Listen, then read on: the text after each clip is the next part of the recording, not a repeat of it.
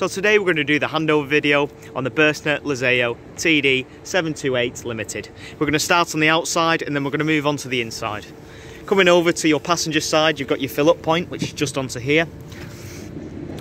Just fill up with diesel, which is on there. And opening up the passenger side, you'll notice that you've got your tyre pressures in the door sill and also your bonnet release catch, which is just here. I release that now because I'm going to show you underneath the bonnet, but before I do, you have got Remis cab blinds fitted to this specific model. To operate them, all you need to do is simply pinch the clip and pull out. I say to customers, if you lead from the bottom, that'll then allow you to line nicely up with the mechanism, with the magnetic strip rather on the side there, and that'll allow it to connect into place and stick into place. When leading this back, these can get jammed, so just be careful.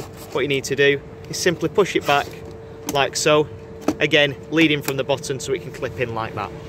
These can get jammed, as I say, so if it does feel like anything's getting jammed, just take a minute just to re-evaluate what you're doing. And that is a rule of thumb with anything in a motorhome. If it feels like it's being forced, you are probably doing something wrong, so just take a minute. Before I move on to the bonnet, you have also got Remis cab blinds at the front as well, which work the exact same. Coming round to the bonnet, underneath here, the main things that you need to know is obviously if you're ever jump starting the vehicle. If that's the case, I'll lift this bonnet up now and show you where that can be done. With the bonnet open, your negative can go onto here, and then your positive just goes onto this, underneath this cap here. On the cap you've got a plus sign on here just to indicate where you need to plug into. So the positive is onto there, and then the negative just onto there when you're jump starting. They're the main things that you need to know, but just to point out a couple more things. You've got your engine oil, which is here, and then below there you've got your dipstick. You've then got your brake disc fluid, your engine coolant, your power steering fluid, and then finally, just in there, your washer fluid. That concludes the bonnet. We're now going to move on to the remainder of the habitation area. Moving around to the vehicle, you'll notice that you've got your habitation door here, and then on this side of the vehicle you've got various compartments. The first one up at the top is your external barbecue point, then the one below here is your cassette toilet, and then on this side you have an external 230 volt socket, which is just there. It's worth mentioning that you will need an adapter to plug into for that, as that at the moment is set up for a continental plug. Moving back to the cassette, because I'm going to show you how this works. I'm going to open this up for you and show you how to use it. With the cassette open, to remove the cassette, all you need to do is simply pull up on the handle and then simply remove like so. When you are using this system to wash it out, you need to remove it and then simply swing out the neck on the cassette. Remove the cap, and then you can simply empty the contents of the cassette into the area that the campsite provides. Just quickly as well, when you do remove this, you'll notice that you've got two buttons on the back. You've got the first one, which is here, and then another button on the back there. The rear button here releases a vacuum, so when you are emptying the cassette, if you press that button in, that'll release the vacuum in the cassette and allow all the contents to flow out in one steady slurry. Your other button here is simply a button that makes contact with the blade, and the main thing is when you are removing the cassette, you need to always make sure that the blade on the toilet is closed. If that blade on the toilet is open, what will happen is you'll try and remove this, and it'll get caught and it'll get jammed. What we've had in the past is people have simply tried and pulled it, therefore breaking the cassette, and what that means is the blade actually makes contact with this orange button here, because that's what allows it to open and close the cassette, and what it does is it just rips off the entire system. So just be careful of that and make sure that the blade is always closed when removing the cassette. I'll go more into detail about using the toilet on the inside, but that's just something to know. Obviously when you are sending it back in, of course make sure that tab is in line as it should be, so it can go straight back in. Before I finish up on the cassette, you've also got, to remove this, you can put your blue fluid or your toilet sachets in there just to purify the system. Moving on from the cassette toilet, you've next got your garage, which is at the back of the vehicle, which obviously has your carpets in, and also your book packs and inflation kits. whilst I'm at this side of the vehicle, before moving around, you've got your awning, which is here.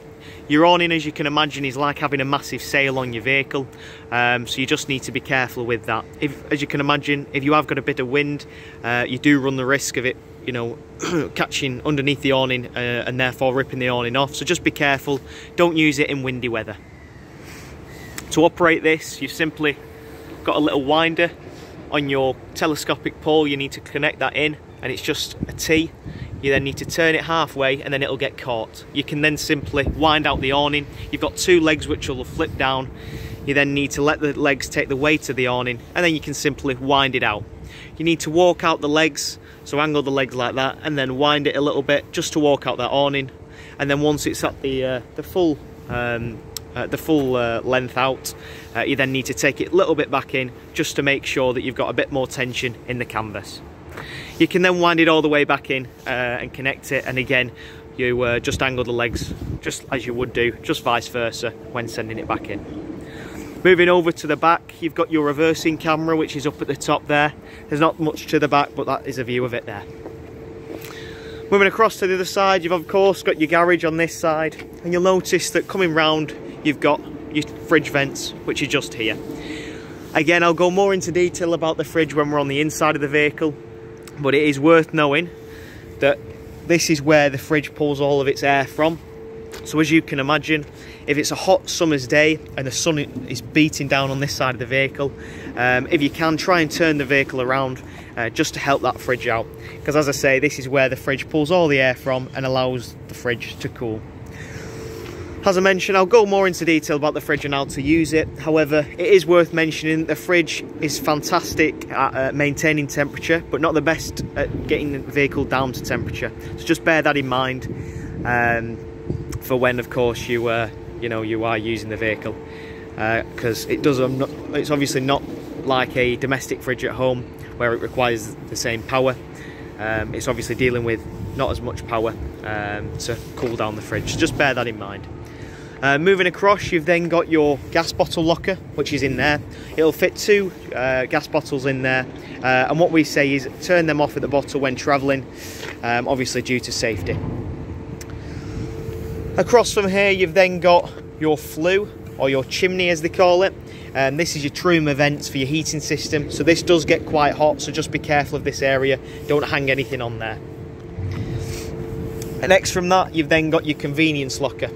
Now the brilliant thing with Burstner is they put everything in one spot for you for all your drain downs. You have three main drain downs in a vehicle, and that is your freshwater tank, which is here, your boiler drain down point, and then your wastewater drain down point. This particular vehicle has an additional one for all the pipe system, linking your boiler to your taps, which I'll talk you through in a minute. But they're the main drain down points that you need to know. Now, coming in your convenience locker, firstly, just to talk you through, you've got your water tank, which is here. This is 120 litres. How that works is all you need to do to fill this up is unscrew this cap here. Then using this black funnel here, that can then slot onto there, and then you need to put your hose pipe in to fill up the system. Obviously it's this colour so you can tell when you've got water in. You can see I've got a bit of water in at the moment, so you can see what level I'm at. But of course when it does start pouring out, you know it's full. Once you're at that level, you need to then screw the cap back on, and then you're good to go. To drain down this system, you'll notice that you've got a black knob on the top there. To drain this, all you need to do is simply turn that knob, just like so, and you'll notice that water will then begin draining out of the vehicle. The nice thing with this vehicle is it has a quick drain down valve. So for example, if you're moving off site and you're moving to another site and you're not too sure whether you're going to get any water, what this knob at the top allows you to do is drain the entire system down to 20 litres. In essence, it's a quick drain down valve just in case, because if you are travelling with water, the manufacturer recommend that you travel with only 20 litres due to payload and weight distribution. So just bear that in mind. Now if you are obviously wanting to drain down to that 20 litres, all you need to do is turn that knob, and then you'll get to a lug. Once you hit that lug, you need to stop, and that'll drain, as I say, the whole thing down to 20 litres. If you're wanting to drain the whole 120 litres out of the vehicle, because for example you're moving on and you're going back home, your holiday's finished, you need to keep turning past that lug so it'll click, and once you've done that it'll then drain all the water out. That's your fresh water drain down. You've then next got your hookup cable, which links into here for your 230 volts. So when you're on site, your hookup cable can go into there. You'll then notice that you've got a notch in here, which can then, the lead can then come out of, and you've got a gap in the seal to allow it to come out. Beneath this area, you've then got two drain down points.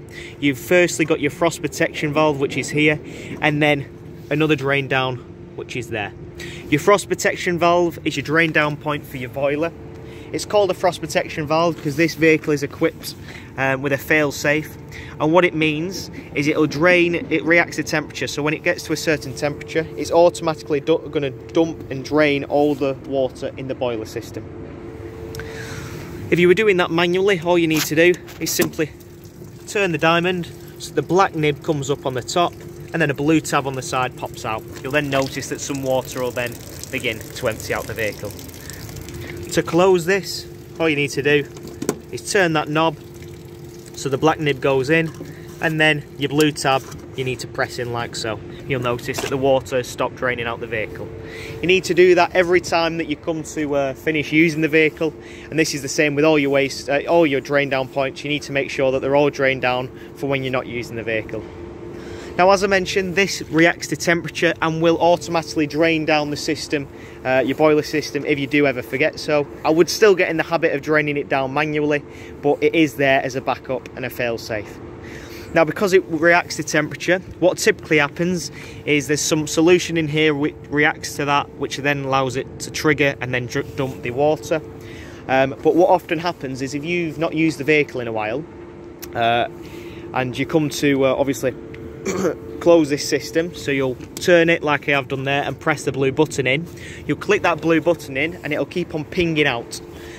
The reason for that is the surrounding is too cold, so what you need to do is you need to jump in the vehicle, turn your heating on, and what that'll do is this pipe will heat this area up. It'll take about 20 to 30 minutes, and then it'll allow you to then push this blue tab in and close the boiler drain down. Now, don't worry, you can run the system without obviously water in the system for your heating, and that's exactly why it's designed, just to heat this area up if you do need to obviously close the system when you are using it in the colder months. Next to this, you've then got another drain down point. This final drain down point is everything from the boiler beyond. So this is for your boiler, the frost protection valve, and then the yellow toggle is from the boiler to your taps, and that'll again just drain everything down. In the down position it's closed, and then when I push it up it's open, and again a little bit of water is trickling out there. To close that, as I say, just flick it down like I've done there. They're your main drain down points. You've got one more drain down point, which is your wastewater drain down, and to access that, that is just located underneath here, as you can see, with this black pipe. You'll then notice you've got this little square rod here, and how this works is using this black handle. You need to connect that onto the square rod and then simply turn. That'll then allow you to drain down the entire wastewater, and it'll come out of this pipe here. Now, whilst we're on the topic of drain down points, what we say is, because it is just water, you can leave them all open when you're travelling off site. So for example, if you finish on site and you're going you're going home, you can leave all your drain down points open, because the vibrations of the road are going to get all that water out. And at the end of the day, it is just water, so it's not a harmful chemical, so you're not going to be damaging anything, so don't worry about that. That concludes the outside of the vehicle. We're now going to move on to the inside. Moving into the vehicle, you'll then notice that through the habitation door, you're greeted with your control panel. You've got two control panels here. You've got one for your Truma heating system and one for the basic controls of the vehicle. Firstly, we're going to talk about the Burstner control. At the moment, this is your master switch. If I press that, that'll turn all your lights off. The only thing it doesn't turn off is your porch lights and also your awning light on the outside, which using these buttons you can do so by just like that. Coming back to the panel, click on your master switch, and as I say, that'll activate everything in the vehicle. At the top here, you've then got your habitation battery level, which indicates there. And then below, you've got your vehicle battery level, which just indicates there. For your freshwater and wastewater levels, these are on the opposite side. Your freshwater is up at the top, and then your wastewater is up at the bottom, down at the bottom rather, like so. Now we've not got any wastewater in the vehicle at the moment, hence why it's not registering. Finally, on this side, you have your pump button. Now with your pump, you need to obviously only make sure that you click that on when you've got water in the system, because if you don't, you'll simply burn out the pump. So what you need to do when you're on site and you've got water in the system, click your pump and then go to each of your taps, including your shower. You need to turn them to on and turn them to hot. And what that's going to do is it's going to dump water and dump air out of the system. It'll splurt and splutter, and then when it's running steadily, you prime your system. The reason I tell you to do it on hot first is that's going to make sure that it pulls water from the freshwater tank and into the boiler first, priming your boiler and then priming your tap. And then once you've done it on your hot water, you need to flick it over to cold and do the exact same. And as I say, you need to do that for all your taps, including your shower. Once you've done that, a lot of people think that they have to turn the pump off. However, each of these taps are on isolation switches. Micro switches rather, which will only activate the pump when you require it. So providing you've got water in the system, you can leave the pump on. That's your control panel, so quite a basic system and really easy to use. Across from here, we're now moving on to your heating system. For your heating system, if I hold this in, you'll notice it allows me to activate the system. With the panel on, you'll notice everything below the line is what you want to select. Using the dial, you can then select between, hover over the options and then press in on the dial to select the option that you want. Firstly, you'll notice that you've got your vehicle heating, because it's a thermometer on the inside of the vehicle, and this is for the temperature. Scroll through the options, you can take this all the way up to 30 degrees. Just pressing back, you've then got your water heater. You've got the option of Eco, Hot or Boost. Eco is approximately 40 degrees, so you're going to obviously have that on when you're having a shower. Hot is 70 degrees, so you're going to be using that when you're washing up and washing the pots and pans. And then finally, Boost is if you're wanting to concentrate on heating the water rather than heating the vehicle itself. You can simply click Boost and the Truma boiler system will focus on heating the water solely. Going back through the options, you've then got your fuel. You've got the option of gas, Mix 1, Mix 2, EL1 or EL2. So to explain the difference, gas is obviously when you're wild camping and that just is purely off gas. You've then got Mix 1, which is a mixture of gas and 1 kilowatt electric. Mix 2, which is a mixture of gas and 2 kilowatt electric. And then EL1, which is just 1 kilowatt electric, and EL2, which is 2 kilowatt electric. Obviously, as I say, when you're wild camping, you'll be running it off the gas. However, when you're on a site, you're most likely to run it off the EL2, which is 2 kilowatt electric. People typically run it off the mixture of both if they are, for example, if it's struggling to heat the vehicle and it's quite cold out. So they'll stick it on mix just to help that electric get warm and heat up the vehicle. Because of course, gas always gets it up to temperature quickest. Coming back to the panel after the fuel, you've then got your fan. Now I've not got anything activated at the moment, so it just says vent. But what this activates is all the fans in the floor and allows it to blow the heating through. If I was to select my heating now, what that will give me is the option of Eco, High or Boost. Eco is a gradual fan.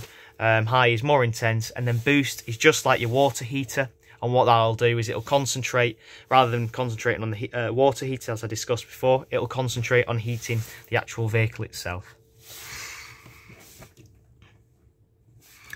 Coming through, you've then got a timer. If you wanted, you can set a timer of when you want the heating to start. You've then got your clock. And then you've got your spanner, which is for your settings. Located in the settings is a reset button, which is the main aspect that you're going to need to know. For the reset, it's really simple. All you need to do is simply click the button. It'll then initialize the panel, and then it's going to reset the panel. Now the times that you need to reset is, of course, if you have got an error code. Now the times you typically get an error code is because what often happens is you've selected a fuel that you've not got. So say you're trying to heat the vehicle with gas, but you've not got any gas supplied to the vehicle. You'll get a warning error code, which will flash onto here. It'll have a triangle with a warning in. And from that, you'll need to reset the system. So you need to go into that reset button, click the reset. It'll initialize and reset the panel. You then need to wait 20 minutes before then correcting it and putting it on the right fuel, what you have supplied to the vehicle. So just bear that in mind. To turn the system off, all you need to do is hold this in, and that will then turn the trimmer panel off. Moving on from the control panel into your kitchen area, we've discussed about priming your system. Just quickly, your hob is the exact same as what you get at home. This is just strictly off gas, however, so you need to hold in the buttons and obviously feed it through. You have got an igniter switch, which is just there. Coming into the kitchen, you'll notice underneath here you've got some red taps. They're isolation valves. With these, you don't need to mess around with them. Only mess around obviously with them and turn them if a technician or myself advises you to. These are just designed to isolate certain areas when we're doing PDI checks, etc. You've then got storage throughout the vehicle, and then also a little bit more down here. You'll also notice that down here you've got your RCD breaker, which is your trip box. If the van ever trips, you need to come to this area here and obviously make sure that it's not tripped and reset it through here. Carrying on, you've also got a bit more storage up at the top here. And whilst I open up here, I'll show you that you've got your aerial. How the aerial works is you've got a little booster box, which is here. And then you've also got the physical aerial here. To operate this, you firstly need to make sure that the aerial is turned on. There's a little switch on here which activates the aerial. It's worth mentioning that you do need your master switch on for that to activate. Once turned on, you can then untwist and unscrew this cap here, push up the aerial and then tighten it into place. Then using the arm on the bottom here, you can actually twist that to angle and tilt the head of the aerial, depending on how much range you are getting. Now on here you've got 3 settings. You've got a red light, an amber light and a green light. At the moment the green light is on to indicate that we've got a good signal, but obviously if it's on a red light you'll need to mess around with the aerial and position it in a way that amplifies the signal. You have also, for further range, got a dial here which you can turn to maximise that range there. Moving on, you've then got a cupboard up here, and then we're on to your fridge, which, as I say, is a 3-way fridge, and I've briefly mentioned outside. Put frozen things in if you want frozen things to be in the freezer, and then put cool things in the fridge if you want cool things obviously being in the fridge, because it does a very good job at maintaining the temperature. To operate this system, all you need to do is simply click this button and that'll turn everything on. It's known as a 3-way fridge because there's 3 ways to power it. But the first one is a plug. That's for 230 volt. So when you're on site, you're going to obviously have a hookup cable. So you'll activate it there. So click that and that'll allow you to obviously turn the fridge on and have it lead off the 230 volt. If you're wild camping, you've then got a gas symbol here, which if you click will then select gas for you. You've then finally got a battery symbol here, which is for your leisure battery, which will allow the fridge to run off the leisure battery.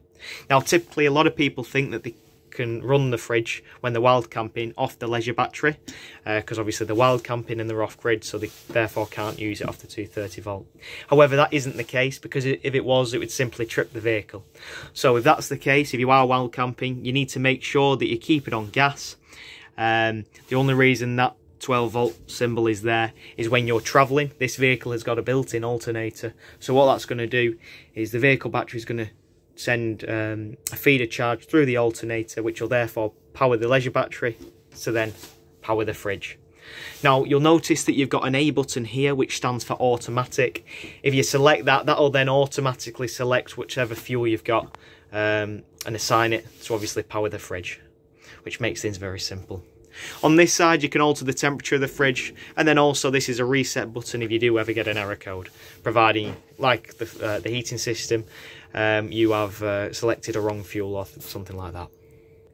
Into the back you've also got an infill cushion here which can slot into there to make a big double bed. You've got your ladders as well for your drop down bed at the front, and then in this particular model we've gone for the TV at the back. You have got a bit of storage underneath here as well, slide out drawers, and then hanging space underneath here. And it's worth mentioning, in your steps you've got a bit more storage, and these simply slide out like so. Moving across into the bathroom area, which is just opposite the kitchen area, you've got your bathroom. In here you've got your cassette toilet and also your shower on this side. Now we've discussed about priming your system and obviously priming the system for the shower as well. So that's everything done with the shower. But the main thing down here is your cassette toilet. So how to use this is, when you're in use, what you need to do is come down to the bottom here and slide this plastic sheath here. What this is the blade for the toilet, as I mentioned outside, and this will open and close the cassette. In this position the cassette is open. If I push away from me, it closes it, and as I say, that'll allow the entire cassette to open and close. When in use you need to of course open it, and then all the waste can drop into the cassette. You then need to click that blue button on the top there, which activates your flush. That'll then flush the entire system, and then you need to close the blade, closing the cassette, to stop odours from escaping. Of course, you should always do that, but when you do get in the habit of that, that means when you do come to empty the cassette, it's already in a closed position, so you can simply remove it. Coming back to your flush, as I say, your flush is just activated by that blue button there. That uses your fresh water, and it's worth mentioning that that will only work when your pump is on. You will also get a red light symbol on here when the cassette is full. Of course, when you get that, you need to empty the system.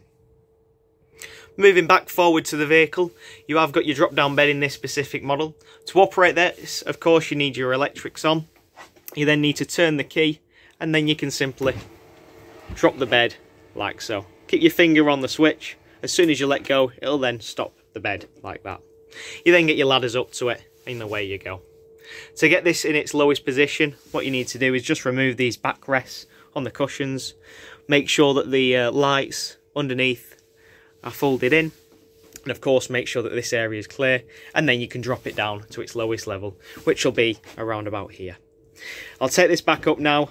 As a rule of thumb with your drop down bed, what we say is all your bedding can stay on. Just with your pillows, you might want to stick them at the front, just there.